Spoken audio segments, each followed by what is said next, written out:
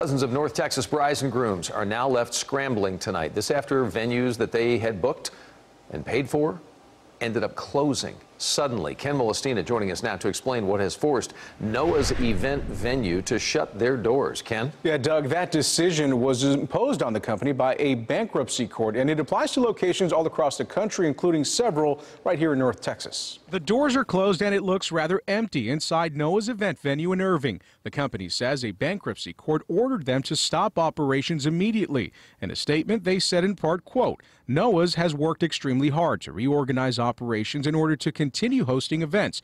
However, negative publicity along with the court order has made it impossible to continue operations.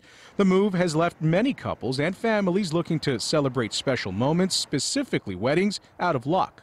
I saw brides were scrambling around trying to find venues. Steven Schwarzenbruber is the venue concierge at nearby Venetian Terrace, and they're doing what they can to offer deep discounts and rebook those left in the dark by the closure. Everybody's just wanting to help. Like, it's really horrible that something like that happened. And everybody here has come together and shown a really strong sense of community. He did say this unfortunate situation is a good reminder for anyone booking a special event to get an insurance policy.